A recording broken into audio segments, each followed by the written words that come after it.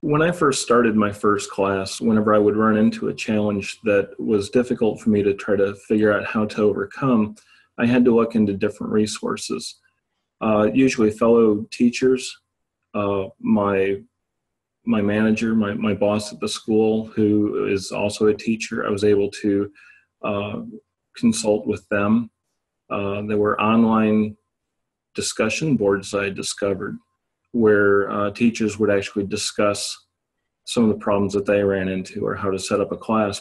Also along those lines is that I took a lot of online classes myself, and I tried to remember what worked for me, what was a distractor and did not help me learn, and what was actually used in the course that did help me learn. And then by going through those myself, I knew what worked for me, but I know that not everyone learns the same way I do. So I have to try to remember that. And that's one of the insights that a lot of people don't realize is that everyone learns in a different way. Some people are more visual, some people are more hands-on, and it's really difficult to try to figure out what works for the whole classroom, especially when you have 20 or 30 students. Having access to materials and reference materials for teaching classes, things that would help me organize and structure my classroom, would have been very beneficial. If not for any other reason, that I spent so much time doing the research myself that I really felt that that took time away from my students. So being an industry professional who got into teaching, the advantage to that is that I can share real world experiences of how the material is being used out in the job place.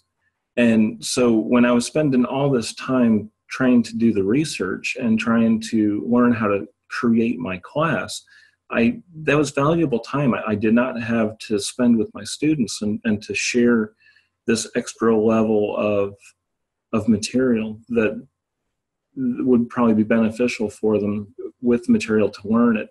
One of the problems that a lot of students have, and it's a question that comes up a lot in my classrooms, is, well, how is this material going to help me when I get my degree? So it's something that the students really need to have, especially those that can't look long term. If you're in a 4-year curriculum, often taking 5 years, that's a long time to go without a reward, without getting some sort of tangible item that's going to help you out. So you need to have direction. You need to have some means to understand fully that this material is valuable. It is material that you will probably end up using once you get your degree.